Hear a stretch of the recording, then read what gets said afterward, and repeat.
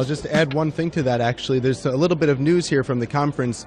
Next Tuesday, I believe, December 13th anyway, whichever day that is, there's going to be a major church action here in Copenhagen and around the world. Churches around Copenhagen at 3 p.m. will be ringing their bells 350 times, 350 parts per million being the number that everyone's talking about, where we need to reduce carbon dioxide emissions in the atmosphere to that number, 350, in order to stabilize the climate. Churches will be ringing their bells 350 times on December 13th during the summit to raise their voices in that way to say that they want strong action on climate change. Yeah, that's right. And at the top level, the churches are all on board. You know, the Archbishop of Canterbury is here, and all the sort of the big we work with all the big denominations, and they're all on board. But it's at the local level. It's at the ordinary individual level where, in a democracy, we only win on climate change if the whole population begins to think this is an issue. Governments can't do it on their own, because if they did take serious action, they'd be voted out. We only get to win when the whole population begin to say this is our issue. And as people who care about the environment, we need to understand what motivates people, what drives people.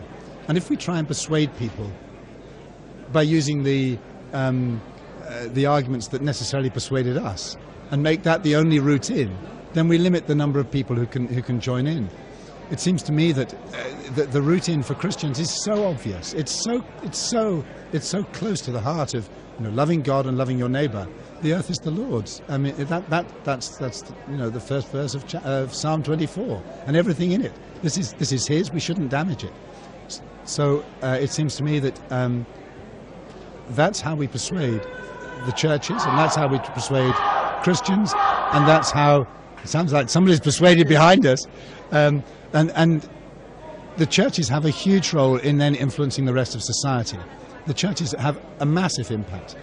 We only have about 1 minute left. Anurad, I want to squeeze in one more point from our viewers. Well, you mentioned the Archbishop was here, Brendan. Is there any chance you could persuade him to come along too? Because he has been a powerful advocate about climate change from very early days, not just, you know, in the last few months like some people, but really for many years now. Is there any chance of that? Well, I'm hoping to interview him myself, because I'm sending out prayer materials for here to churches around the world. If I get to speak to him, I'll mention that this exists. I'll do my best. Perhaps you could send your interview of him across, and maybe we can find a way to include it on the air if it seems sincere. If I get that, I'll try and do that. Yes. Fantastic. We take all comers here at One World on One Climate. This is the One Climate channel, broadcasting from the UN Climate Summit here in Copenhagen. Brendan Bowles, Climate Stewards, thank you very much for being with us. Thank you very much. Glad my voice held out. Thank you.